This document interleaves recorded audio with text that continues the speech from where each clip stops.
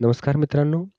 WhatsApp tricks 2018 nobody knows part 3 मध्ये आपलं स्वागत आहे. मित्रांनो, आज आपण WhatsApp ट्रिक्स भाग 3 आपण पाहत आहात.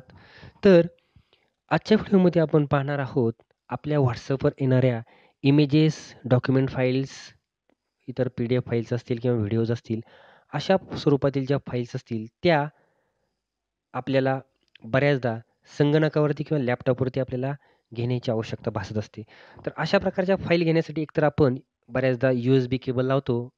USB केबल जोडल्यानंतर आपल्याला त्या पुन्हा आपल्या इंटर्नल स्टोरेजमध्ये WhatsApp नावाच्या फोल्डरमध्ये शोधत बसावं लागतं. तर पेक्षाही सोपी एक ट्रिक आपण आज बघणार आहोत. त्यासाठी आपण जाऊया एका ग्रुपकडे जाऊया. एक ग्रुप ओपन करतो मी. हा ग्रुप आहे बघा. वेलकम टू झेडपी नगर. यामध्ये एक फाईल आलेली आहे. पहिली आकारिक मूल्यमापन. ठीक आहे, मी डाउनलोड करून घेतो ही फाईल. ठीक आहे. ही फाईल या ठिकाणी डाउनलोड झालेली आहे. तर ही फाईल आपण आपल्या संगणकावरती आपल्याला शेअर करायची आहे. त्यासाठी आपण सुरुवातीला या फाईलला आपण सिलेक्ट करणार आहोत. त्यानंतर उजव्या कोपऱ्यामध्ये असणारे जे वरच्या बाजूला उजव्या कोपऱ्यामध्ये असणारे जे 3 डॉट्स आहेत त्याच्यावरती आपण क्लिक करणार आहोत. त्यानंतर शेअर या बटनाला क्लिक करायचं आहे. त्यानंतर येणाऱ्या ऑप्शनपैकी आपण Gmail नावाचा ऑप्शन आपण घ्यायचा आहे. म्हणजे पहा आता काय होणार आहे, ही फाईल आपण आपल्या ईमेल आयडीवर पाठवत आहोत. या ठिकाणी आपण आपलाच ईमेल आयडी द्यायचा आहे. ठीक आहे. इथं मी माझाच ईमेल आयडी दिलेला आहे बघा.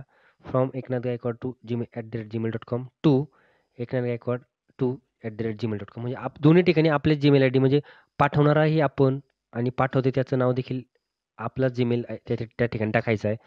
ठीक आहे. या ठिकाणी डॉक्युमेंटला नाव इथे दिलेलंच आहे. आपण नाव बदलू शकतो सब्जेक्ट ॲज अ सब्जेक्ट म्हणून. ठीक आहे. याला आपण सेंड म्हणूया इथे. सेंडचं बटन आहे वरती. ठीक आहे. सेंड म्हटलेलं आहे. तर हा जो माझा मेल आहे तो सेंड झालेला आहे. म्हणजेच आता मला काय करावं लागेल, फक्त माझ्या कॉम्प्युटरवरती जाऊन ईमेल इनबॉक्स ओपन करायचा आहे. तिथे पहिल्याच नंबरला आपला ईमेल आत्ताच आपल्याला मिळालेला असेल. तर अशा पद्धतीने काही सेकंदामध्ये आपण आपली फाईल आहे ती आपल्या कॉम्प्युटरवरती किंवा लॅपटॉपवरती ट्रान्सफर करू शकतो. ठीक आहे, आपण बघणार आहोत. आपला इनबॉक्स मी ते मोबाईलमध्येच ओपन करतोय. आपण कॉम्प्युटरमध्ये देखील ओपन करू शकता. ठीक आहे, मोबाईलमध्ये ओपन करतोय पहा इथे. थोडंसं आपण इनबॉक्स रिफ्रेश करूया.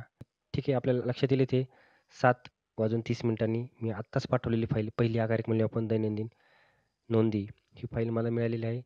ही फाईल आपण संगणकावरती आपला इनबॉक्स ओपन करायचं आहे आणि ते डाउनलोड करून घ्यायचे. काही मिनिटामध्ये किंवा काही सेकंदामध्ये ही फाईल आपल्याला तिथे संगणकावरती आपल्याला मिळणार आहे. तर आजचा हा व्हिडिओ आपल्याला निश्चितच उपयुक्त ठरेल. अशाच प्रकारचे नवनवीन व्हिडिओ मिळण्यासाठी व्हिडिओला लाईक करा आणि माझं चॅनल सबस्क्राईब करा. धन्यवाद.